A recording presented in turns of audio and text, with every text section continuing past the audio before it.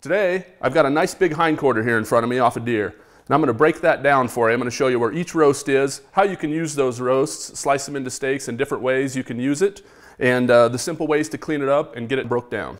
First, this hindquarter's still got some fat on it, still got some sinew. I need to clean it up first. There's a little bit of hair here and there. To get the best finished product, we want to clean this up some. So that's going to be our first step.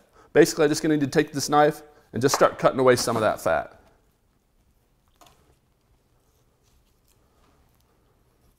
And we don't have to get it all right now. We can clean it up some once we get into separate roasts.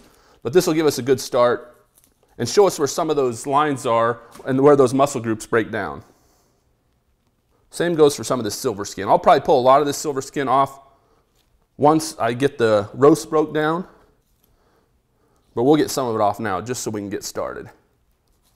You can already see where some of those muscle groups start to break down. And that's where your roasts are separated. Basically, we have several different cuts. We've got the sirloin tip. This is kind of a rump roast here. Bottom round makes up this chunk here. And then this is your top round here.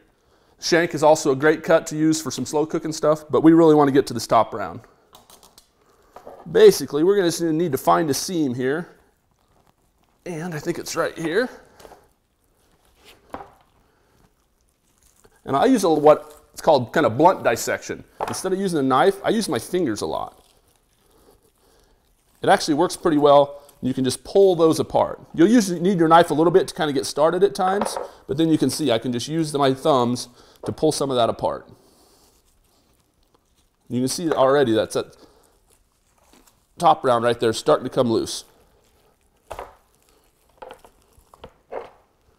Work on it some more here.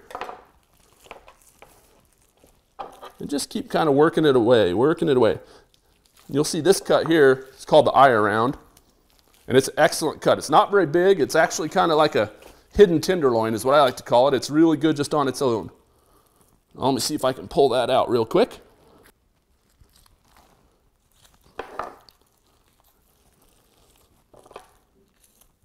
There we go. And that comes off kind of the bottom of the bottom round. It's attached to the bottom round.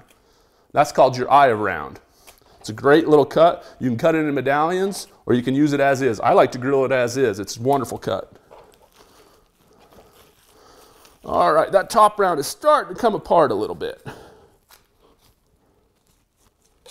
Get my fingers back in there.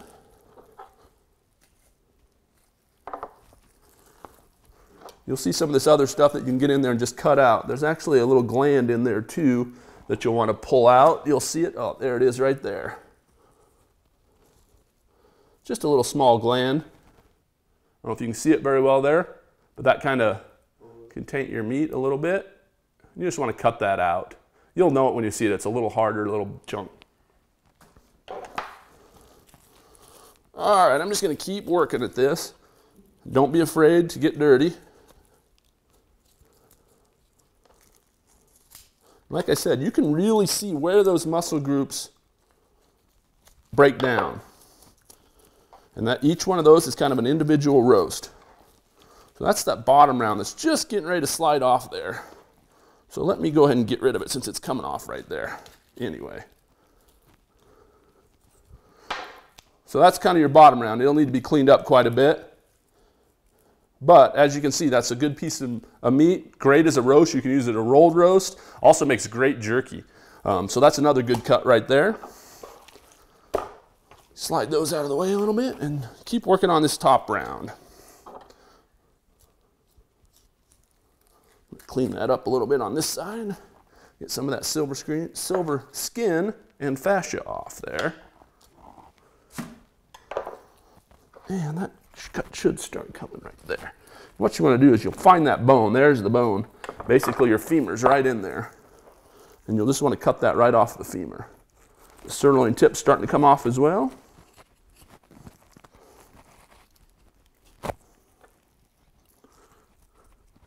Watch your fingers, but work around that ball socket, into that femur, and just keep working both those steaks or both those roasts off.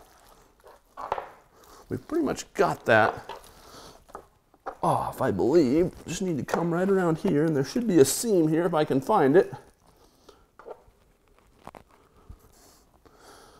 That's why it pays to kind of spend some time up front cleaning some of that stuff off, because it gets in the road. There, now you can kind of see where that seam is. And that's where that top round's going to come off. All right, top round is off. All right, let's keep going. We still got another couple of cuts to do on here. This sirloin is a pretty good sized chunk of meat, about the size of a football, about the shape of a football too. It's great for roasts, also great for jerky and stuff like that as well. But just because of the shape and how it comes together, it really makes a really good roast if you like a roast. All right, keep working on that. Just keep working around that femur. As you can see, we pretty much got it clean. Set that aside. Pull that rump off, and like I said, that's just good for jerky. It's also good for grind, stew, any of that sort of stuff. There's a little more. There's always some kind of chunks of meat here and there that just make great stew meat is what I call it, or use it for kebabs, all sorts of stuff. Just basically some chunks. You can also throw it in the grinder if you're making burger. So I've got my deer hind quarter all broke down here, and we got the separate cuts here. This is the eye around. It's actually tucked inside underneath the bottom round when you butcher it, as I showed. It makes a great steak as is. Slice it into medallions as well. It's fairly tender. Makes just a wonderful, wonderful cut. This is the bottom round, another one that you can use as a roast. You can slice it into steaks, slice it thin for jerky, cut it up into chunks for stew. There's a lot of stuff you can do with that. Think of it as a round steak. Top round, similar deal, that sits up on top. Fairly tender cut, great for making steaks, and that's what we're probably going to do with this one. And then we've got the sirloin tip, kind of the shape of a football.